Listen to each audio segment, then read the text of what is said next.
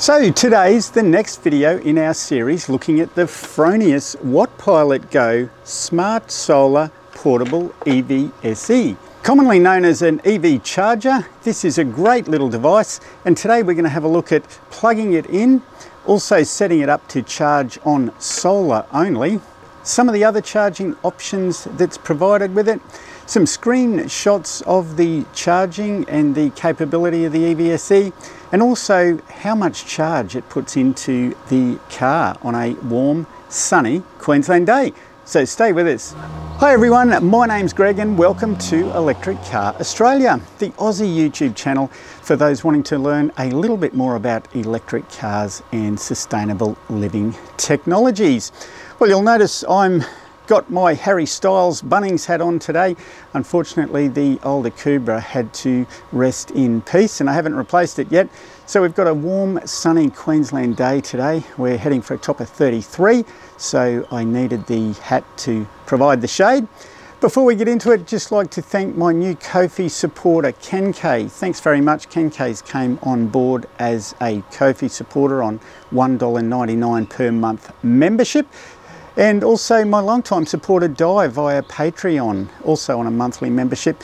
If you would like to join those guys and get some extra lurks and perks, check out the supporter links below. And if you're new to the channel, please click that subscribe button and hit the bell icon so you're notified of all of our new videos. And I'd also like to thank Fronius, who did provide this charger for research and design and testing purposes. But please rest assured today's video will be a warts and all review and discussion on it. So as with all my videos, I do provide independent advice in the real world.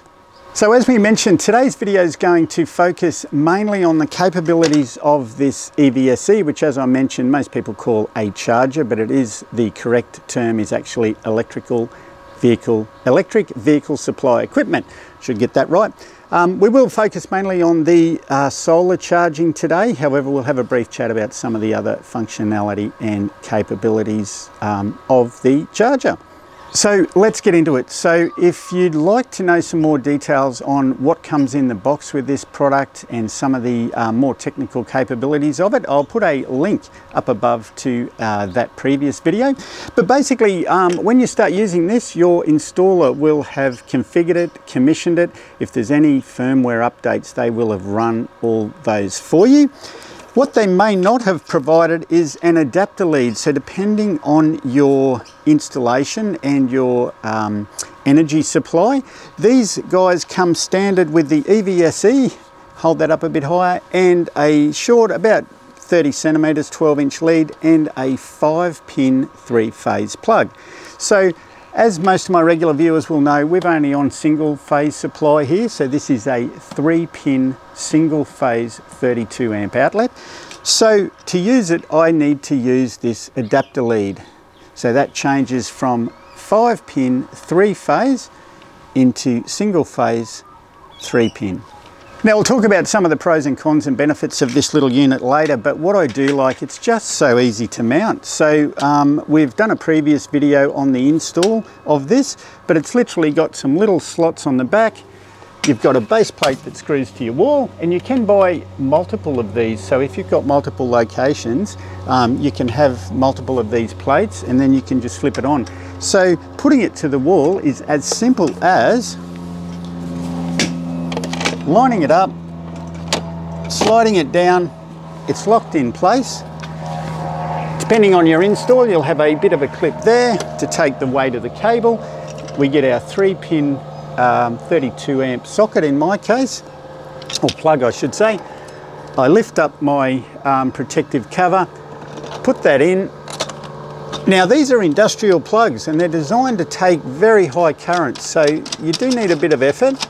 And I always recommend that you actually do up the locking ring. So there's a little ring on the side of the plug. Do that up nice and tight, and that stops it accidentally coming out or somebody pulling it out while it's on full load. Because believe me, you do not want to disconnect these things when they're on full load. So there we go, the EVSE or the charger's mounted on the wall. You've got it plugged in to your socket. At this point, do not turn it on. So leave it turned off.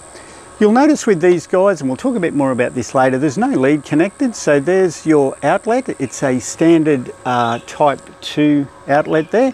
So what you need is a type 2 lead to plug into this so that you can connect it to your EV.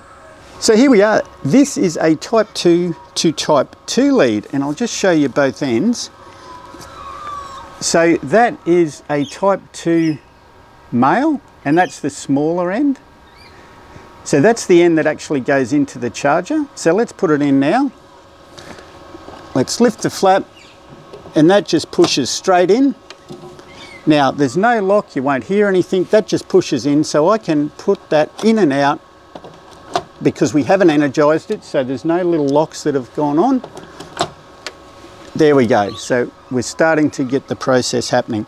The other end of my lead, again, because I've got an MG-ZS, we use a type 2 connection, so there's the end that plugs into the car. So that's a larger end, so one end's a small end, the male end, that goes into your charger, the larger socket goes into your car. Okay, so here we are down at the business end at the car. So the MG got a center flap, we pop that up, we've got our type 2 bung down there, so we take that type 2 bung out. Apologies guys, you probably can't see that very well. Get my type 2 plug straight in, push it in nice and firmly. That's it, done and dusted for the car. Now what I will say is it's always a good idea to put your charge lead so that it's not in coils, because again, the high current that these devices are taking, the less coils and stuff, the better. So just to recap on plugging in, it's always a good idea to do it in that sequence. So what I would always normally do is mount the charger on the wall, plug in the plug into your power point or your outlet, but don't turn it on.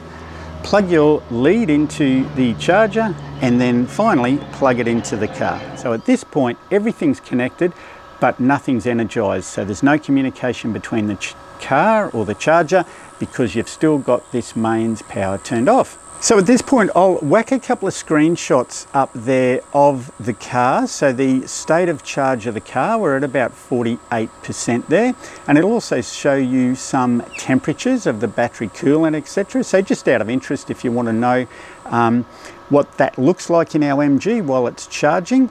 And of course, keep in mind, all modern EVs have liquid cooled chargers in the car and also batteries, so that just gives you a little bit of an idea of the temperature of the battery while you're charging. And at this point I should also mention that these are a level 2 AC charger, so we're not talking about DC, the rapid chargers that you find out on the highways, etc. If you want to know a little bit more about those, we've done multiple videos on those, and I'll include the links in the show notes. But this is a home charger, level 2, and this particular one is a maximum of 22 kilowatts. And again, we'll talk a little bit more about that later. So now the fun starts, so let's get it underway. So the next thing you do then is turn your socket on. So this will energize the whole system. You guys probably won't hear it, but the little locks will come on. So there's a lock, an electronic lock that'll come on at the charger here that'll lock this in so you can't pull it out, and there'll also be a lock come on at the car. Now at this point I would also recommend that you always have your EV turned off or shut down, because some EVs will not initiate a charge if the EV's turned on. So again, make sure the EV's turned off. And if you keep a close eye, I'm hoping you guys can see the little rainbow LEDs that'll light up around this charger. Again, you can see this more clearly in a separate video we've done on the install of this product. However, when we turn it on, it'll start to communicate with the car. It'll do a self-check sequence, and we should get some LEDs lighting up there. You'll notice this product doesn't have a screen, so all the controls are via this little button here on the unit itself or via the app. So let's turn it on.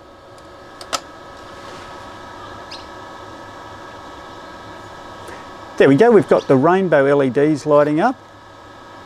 I did just hear the little lock, and you'll hear a fan in the background. That's my Fronius solar PV inverter. They're quite noisy, these older model Fronius inverters, unlike the new Gen 24 models that are a lot quieter.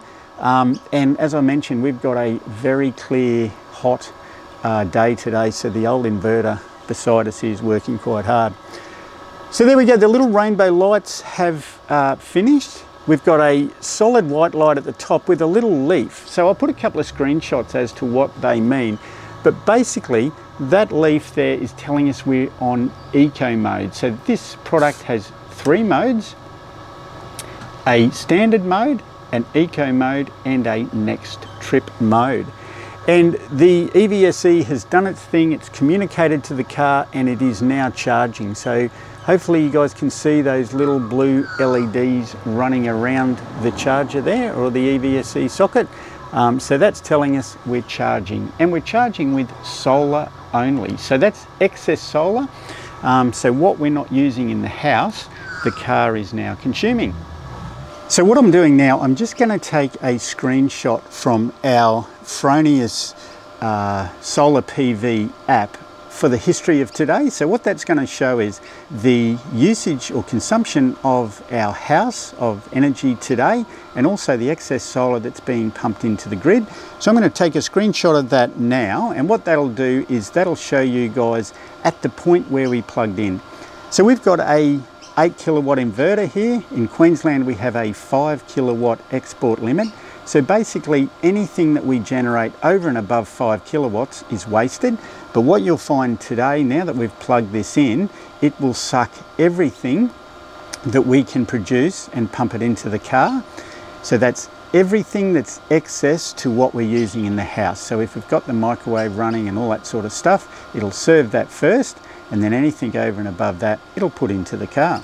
And towards the end of the video, we'll come back and I'll do another screenshot, which will clearly show you over the couple of hours that we were charging, how much energy we put into the car, and also it'll show just how close this product maps the excess solar. So if a cloud comes over, which I don't think is going to happen today, it is an absolutely perfect blue sky day, but if a cloud was to come over and the PV generation drops, this charger drops as well. So that curve follows really, really closely. So unfortunately, we probably won't be able to show how that works today because there's no clouds. So there we go. In that screenshot, you'll see that we were basically hitting our 5 kilowatt feed-in limit for the day. So we weren't using much power in the house.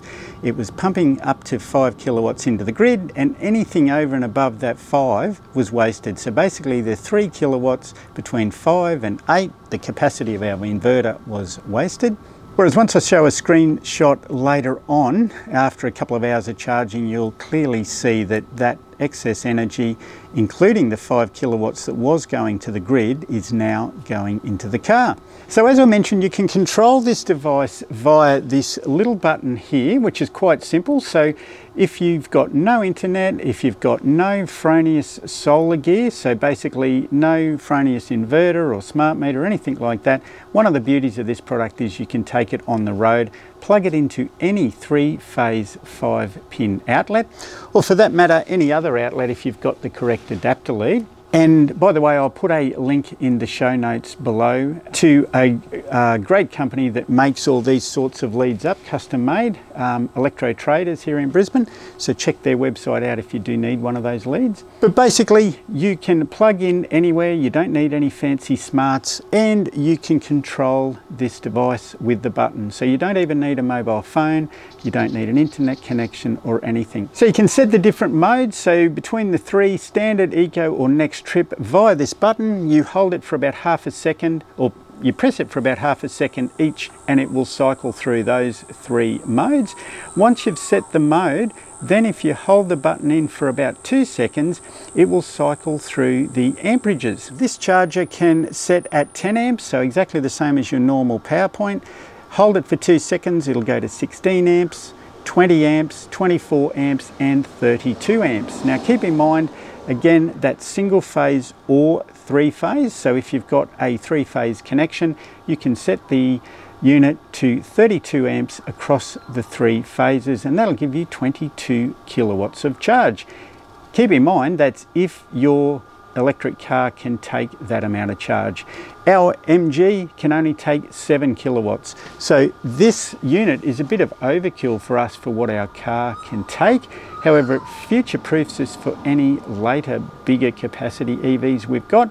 And it's also relatively good value for money anyway, because you're getting the maximum size charger you can get for similar sort of prices to the lower powered ones. So to summarise that, at 32 amp single phase, this charger will give about 7.36 kilowatts, and set at 32 amps on 3-phase will give you 22 kilowatts. So now let's talk about the app. So as I mentioned, it has a great app that also you can download and use with the unit.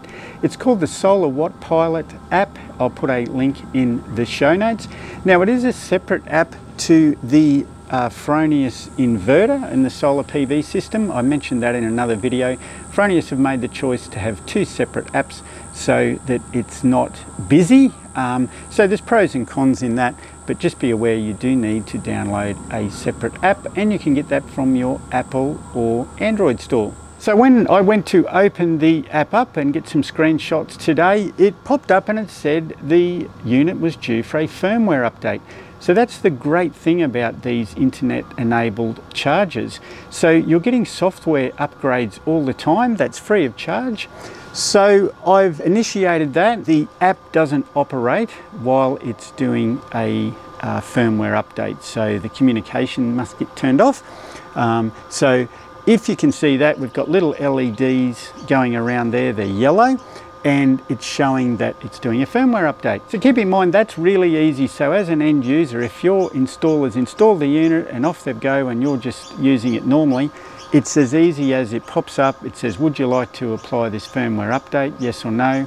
Away it goes, does it itself. So there we go. In that app screenshot, you'll see on the power tab that it's putting in 6.9 kilowatts.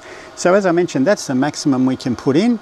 It's been going for 3 minutes because, believe it or not, my internet's been dropping in and out here, so I was stopping it and restarting it and stuff to try and get that going. So normally that would not happen.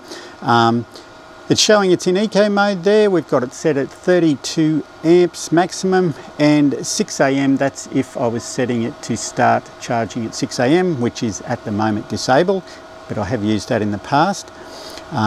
Again, status there, charging with 6.9 kilowatts, and it's telling us that that is PV surplus. So that 7 kilowatts is all coming free from my solar PV system, so we're not pulling anything from the grid. It's saying down in the next little section that it's adding 38.5 kilometers of charge per hour. So again, if that was putting in only 4 kilowatts, that figure there would change and fluctuate. But I know over the next couple of hours here with a clear blue sky, middle of the day in Brisbane, I'm going to be putting in about 38 kilowatts for every hour the car's plugged in. Now the other couple of figures there, I don't worry too much about. The one at the bottom there is a cumulative figure between resets, and the other one, range. You can put settings in there for the consumption of your individual car. But again, I don't go into that much detail. I just like to know that I'm putting in 38 kilometers an hour of range or charge, and that's all I use it for. So on the next tab in the app there, the details tab, you'll see that it puts similar sort of information up on the screen there. So we've got 0 kilowatts coming out of the house. Now what that'd be if I had a battery on the house, which I don't. So that's 0 obviously. The sun figure there, that's coming from our solar, so we've got about 6.9 kilowatts again coming from there, and we've got 0 coming from the grid. And again, it shows our eco, the current we're putting in, and that timer. So down below that it says the surplus PV available is 7.6, so that again shows that we're generating 7.6, we're putting 7 into the car, and we're using 600 watts or 0.6 kilowatts in the house. The Wattpilot's power output is 6.9, and the charging cable connected is a 32 amp type 2. So the unit will detect the power cable it's included or attached into it. Now there is another tab on there called the forecast tab. Now unfortunately in Australia that capability isn't usable at the moment. We don't have any energy retailers that are part of that system, and we also don't have a live connection to any weather forecasting features within the Fronius app. So we'll talk shortly about some of the other integrations you can do, but just quickly I'll put one more screenshot of the app in there, and that's the settings section. So as you can see, there's lots and lots of different settings that we can go into there. Now we won't do those today, we'll do those in a separate video when we look at next trip mode and standard mode, etc. As I mentioned today, we're really only looking at the solar mode, but just put it in there for your information. So we've talked about this being part of the actual overall Fronius solar PV ecosystem, but as I mentioned, there's integrations that can happen with this system if you don't have a Fronius solar system. So let's say you've got SunGrow or SMA or one of those other inverters and systems. You can still integrate this unit into that. Now, one of the ways you can do that is by purchasing the Fronius Data Manager and Fronius Smart Meter. So basically they go in your meter box. They're additional things that would connect onto your existing non-Fronius solar system. But to be honest, they're probably an expensive way to go. So lots and lots of people have been testing this with the home assistance. Now this is way outside my league. There's a lot of people that do this stuff way better than me. But from what I'm told, it is a cheap option. Home Assist adds a lot of other features and functionality, not just to solar and EV charging, but you can turn air conditioners on and off and all that other stuff. So if you're interested in that, I really recommend that you go and have a look at that Home Assist setup. And for a couple of $100, I believe this can be integrated into that, and it will provide you more functionality over and above what the standard Fronius app and system does. So if you are into that whole home assistance setup, maybe go and check that out. And I'll put a link in the show notes to a gentleman who's a fellow member of the Australian Electric Vehicle Association here in our Queensland branch, Chris Cathcart. Now he's done a lot of work and he's posted some really good stuff in Facebook, so I'll put a link in the show notes for that. If you're interested in home assistance and that integration, go and check Chris's notes out. And the other part is OCPP integration, or Open Charge Point Protocol. So that's an application protocol for communication between electric vehicle charging stations and central management systems. So similar to the home assist type stuff. So again, if you're a techie sort of guy or girl and you're into that programming type stuff, this has that functionality, so you'll be able to incorporate that into whatever you're building. So what are the benefits of the Fronius Wattpilot? So for me, there's two different models. There's a home model. So the home model doesn't have the plug on the end, so it just has a cable and your installer will mount it permanently in your home and doesn't go anywhere. This is the Go model. As I mentioned, it's the portable model. It has the plug on it. For all intents and purposes, they're exactly the same units except for the termination or the plug on the end. So I think the overall benefits of these units is they're Wi-Fi enabled, so you don't need to run permanent LAN or network cables, so that can make your installation a little bit easier. We've already talked about the firmware upgrades, so you've got over-the-air software upgrades. So as Fronius is further developing this out, they'll be pushing out software updates. And as I mentioned, they've recently launched this in Australia. They've provided some of these units to EV drivers and YouTubers like myself to provide feedback, and they're actively continuing to upgrade this product. So that software upgrade and updates is an advantage. It's a solar app and all protection included. So basically, when you buy it, you get the unit, you get access to the app obviously, and all the protections are built into this. So there's no more protections, etc., that your electrician needs to install in your switchboard. So that makes the install again a little bit simpler and cheaper. Besides a standalone circuit breaker, earth leakage breaker, which they'll need to put in for any of these types of units, everything else is built into the unit. So that's a big benefit. One of the other benefits which I believe is unique to this product is its phase shifting and load balancing. Now we won't get into too much of that in this video because it's probably a bit technical, but I will put a couple of screenshots up there. Basically what the phase shifting means is if you've got a 3-phase system, when the sun first comes up in the morning and you don't have a lot of energy from your PV, the system will kick off in single phase mode. So it'll maximize the amount of that solar that it can use in single phase when the sun is low in the sky in the morning and also in the afternoon. But once that sun ramps up, it'll automatically kick into 3-phase mode, so it can start to suck the maximum amount of energy from your PV system. Now there's some other systems that are capable of doing single and 3-phase, but I believe all of those are a manual adjustment. So you need to manually switch them between single phase and 3-phase. This unit, it's a set and forget. You're in bed asleep, or you're away at work in the afternoon, and the unit itself is automatically shifting between those phases to maximize your energy from your solar PV. So that's a big benefit. The other one is load balancing. So this won't apply to many people, but if you do have 2 or 3 of these units, you've got multiple EVs at home, maybe you're a large family, mum and dad have got their EV plugged into the first charger. The teenage kids have got their car plugged into the second charger. The kids don't need their EV until later in the day. Mum and dad need theirs within a couple of hours. You can set these units to prioritise the first car, and then anything extra goes to the second car. Or you can balance it equally across the lot. So if you've got an infrastructure restriction coming into your property, so there's a limitation on the amount of energy or the size of your main fuse, you can have 2 or 3 EVs plugged in, and you can limit the charge to all of those to make sure you stay underneath that maximum current for your property. So again, a little bit technical, but if you're into that stuff, there's a couple of screenshots there that'll give you some info, and I recommend that you go and do some more digging on that if that's of interest.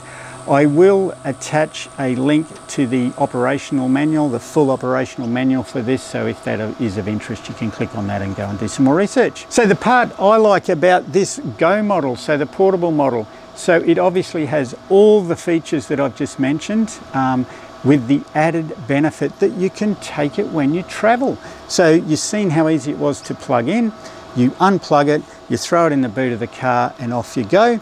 With your various leads that you might get made up, you can have various connections to different sockets.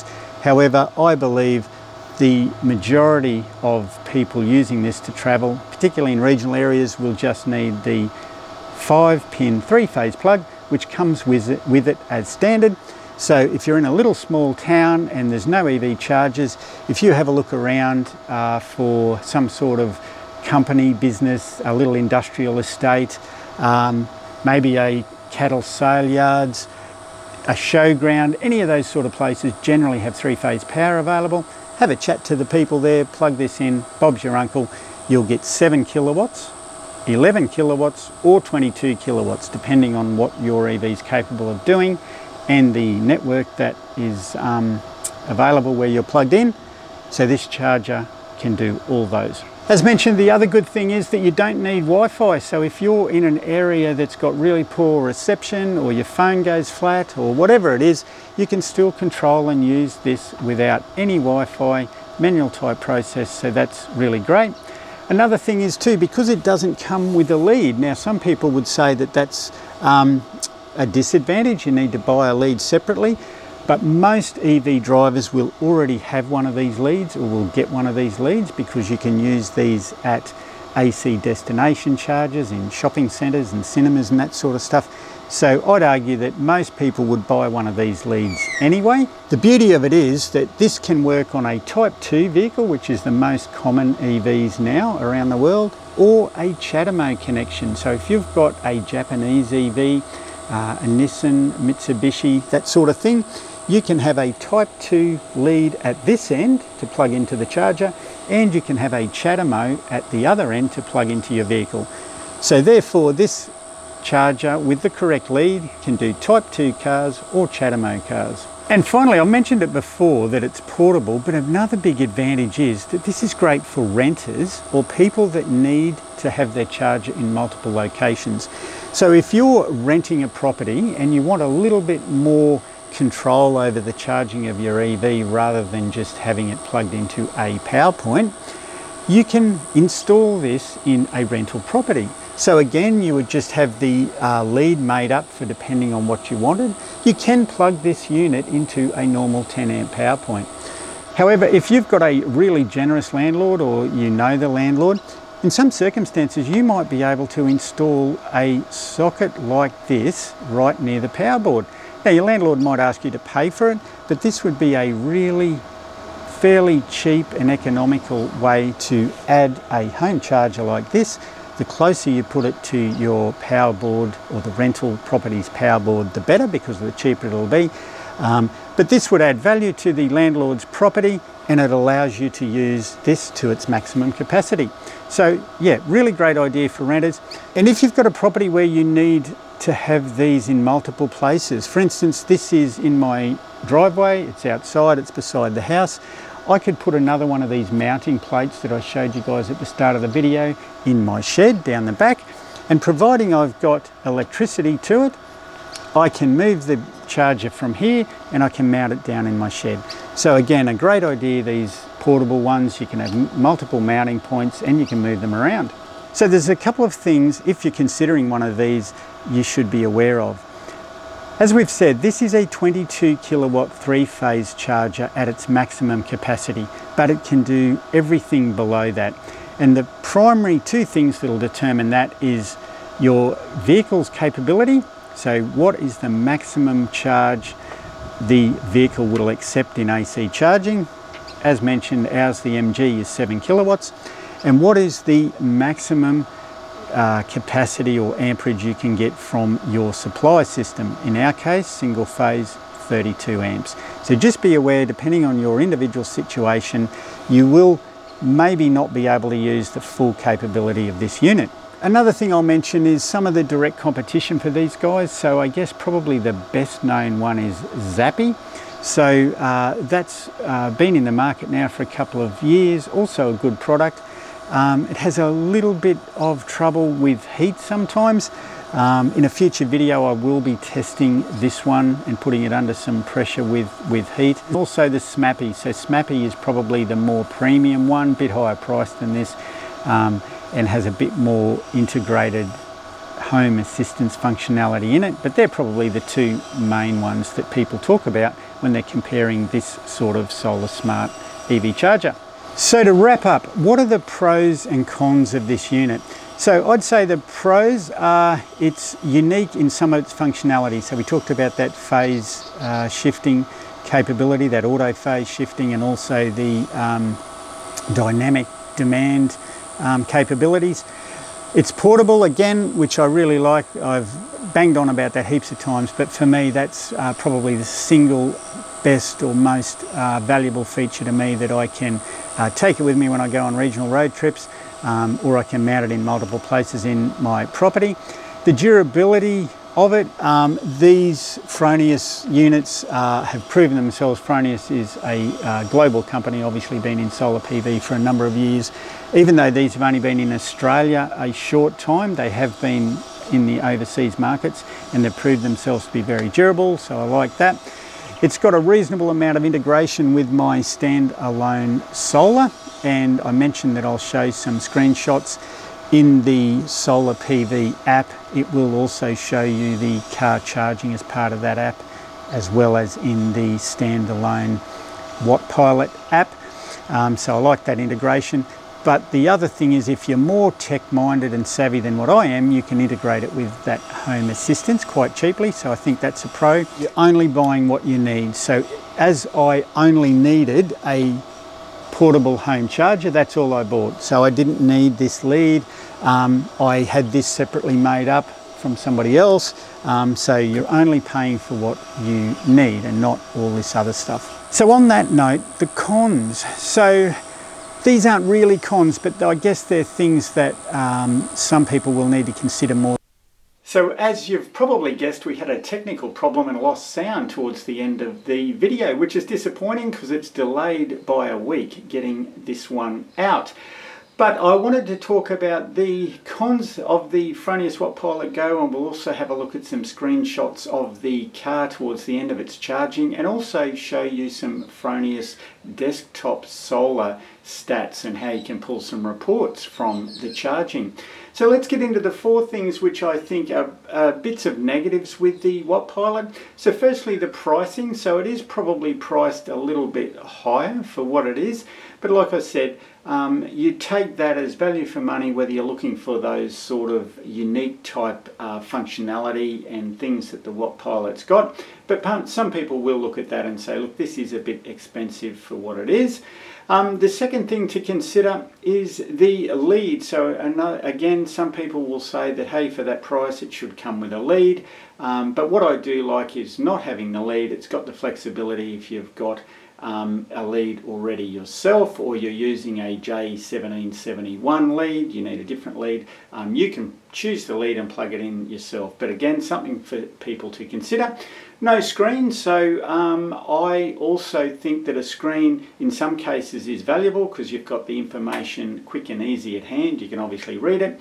The Wattpilot uses LEDs, and as we've shown, different flashing and sequences for the LEDs, so you do just need to get to know what some of those are. And the fourth one, availability. So Fronius originally only had these available through Fronius dealers and solar installers. They have actually opened that up to some other EV charger suppliers and distributors, so they are more widely available now, but you can't just go online and buy them at a lot of the EV charger online stores, etc., like you can some of the others. So some people will look at that as a bit of a disadvantage as well. So they're the four things that I think are probably negatives, but for me personally they're not showstoppers, but I do want to put them out there for you to consider. Now, to close the video out, I just thought it would be a good idea to show a few screenshots of the solar generation and consumption, and also some of the stats from the car with temperatures, etc. Now, these won't necessarily be all on the same day because they've been taken at different days to show different examples. But this first one I wanted to show was from the Fronius Solar PV app, and that just shows that we're pulling out of our inverter 8.15 kilowatts. Now, I mentioned before that I've been really impressed with the robustness of Fronius gear, and also I guess the oversizing. So we've got an 8.1 kilowatt inverter, and yet you can see in this app that we're actually generating and inverting 8.15 kilowatts. So on a nice warm Brisbane summer day, that's actually over the rated capacity of the inverter. So that second screenshot there is showing similar sort of stuff. So we're obviously over the 8 kilowatts, so it's showing that we've maxed out the inverter, and it's showing that the self-consumption there is just underneath that. So of course we are again sending a little bit to the grid. So it's just another different way to look at it, I guess, in the app. So this one's an app I run to check the stats on the car. So we're charging the car here on the Wattpilot, of course. We're putting 6.4 kilowatts in. The state of charge of the battery is now 61%. You'll remember earlier on in the video we showed a screenshot, we were at 48.2%, so we're charging up. The battery temperature is now 29 degrees. You'll remember earlier in the video it was only 25. And the motor temperature there is showing at 40, again that was showing at 25, and the outside temperature, not sure how accurate this one is, that's showing at 24, but it's about 32 degrees when this screenshot was taken, so that one may not be so accurate. Here's another screen within the app, so it's showing 61.1% state of charge of the battery, putting in 6.4 kilowatts again. The voltage of the battery pack, so this is a high voltage battery pack in the MG, is 418 volts at the moment, and it's putting in 15 amps of current. Now keep in mind that's 15 amps at 418 volts, whereas we're actually putting in around 32 amps at 240 volts from the charger or the EVSE. The cell, so the minimum cell voltage within the battery pack is 3.851, and the battery temp again there's 29, and you can have a look at all those other stats. So this is just a bit of info if you're a little bit of a stats nerd, or you want to know a little bit more about what's going on under the hood when you've got your EV charged or plugged in and charging.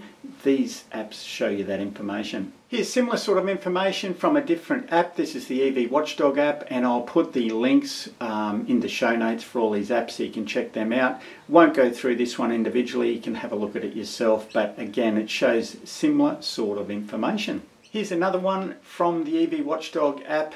This screen here shows the charge and also the state of charge over a time frame. So if you have your car plugged in for 4 or 5 hours, this is the sort of graph and information that you'll get. So you can see the kilowatt charging ramped up to about that 7 kilowatts. We had a nice sunny day here in Brisbane, so it just sat at 7 kilowatts. The sun wasn't going up and down, so it just charged nice and flat at 7 kilowatts. And you'll see the second state of charge percentage there. It slowly started to climb. So obviously as the battery was charging up, that ramps up. So that was some details and stats on the car while it's charging. We'll quickly now just have a look at the Fronius desktop. So this is the solar PV desktop. So this is your overview screen, and if you click on the 4 little bubbles, I guess, on the current power, that'll open up and it'll show you the connected devices. So the Wattpilot's in there, and it's charging at 4.9 kilowatts. It'll show there. The general consumption of the house is 1.2. There's obviously also an energy balance. You can click on that and that brings up a bit more information. But the key thing there is it just shows that the Wattpilot does actually integrate into the solar PV, and it shows some information there. When you click on the energy balance, it'll go into this one. Now this is the production, and you'll see there the power to the grid. So that grey area there, that was before we plugged the Wattpilot in. So you can see we were pumping all that excess solar energy into the grid. Once we plug the Wattpilot in, that's the purple one there, so you'll see that the Wattpilot integrates or works really well with the smart meter, and it was sucking up all that excess solar PV. So it wasn't putting anything extra into the car from the grid, it was only taking solar, but you can see how that line really matches well. And then the yellow one is later in the day when the Wattpilot actually turned off because it was below 1.4 kilowatts, which is the set rate that I've put in there. So when the sun drops down and it can't generate more than 1.4, the Wattpilot will turn off, go into standby mode, and it'll either send that excess to the grid if we have any, or it'll consume it into the house. The same thing would show if you turn the Wattpilot off. That yellow then would show as going into the house or grey into the grid. The next one there shows very similar information, except that I've clicked on the consumption field. So same sort of stuff, just swaps the colours around there a little bit and shows you very similar info. Now what you will notice with those previous couple that I showed, we did have a day when it wasn't so bright. So the sun was coming up and down, and you'll notice that the Wattpilot consumption was also varying up and down. Whereas in this screenshot, it's similar to the one that I showed in the phone app. This was a really sunny day, so the Wattpilot charge went up to that sort of 6.5, 7 kilowatts and just stayed there. And the production that day was at 34.93 kilowatt hours.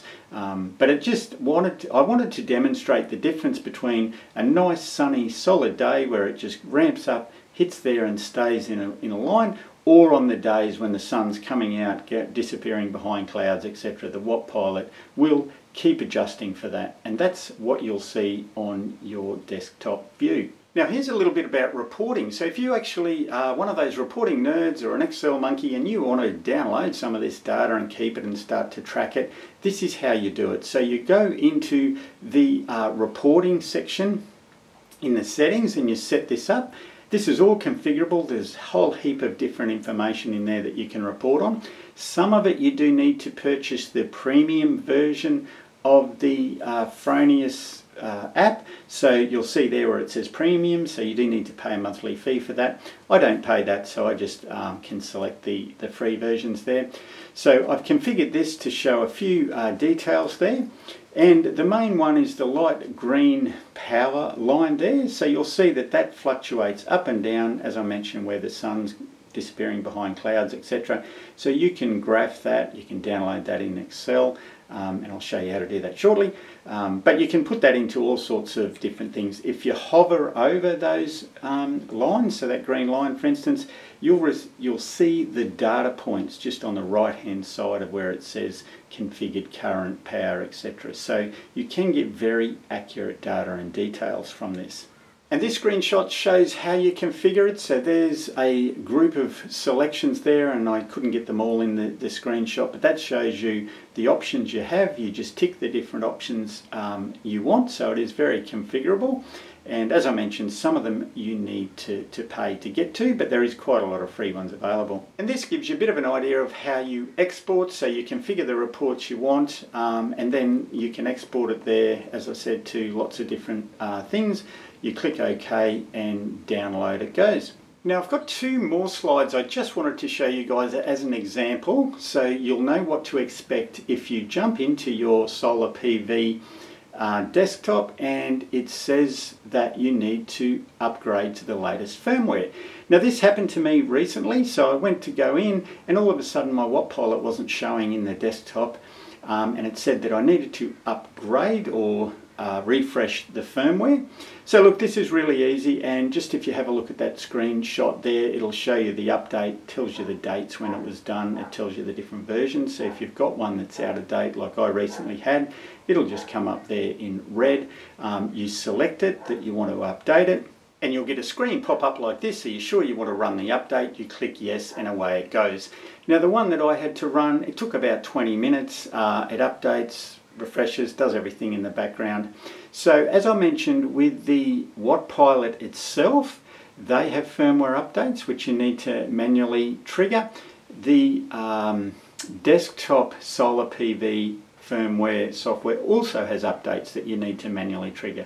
But as you can just see there, it's really easy to do. And that's the advantage of getting these software updates, is that when you buy the product, you're not stuck with the old out-of-date software.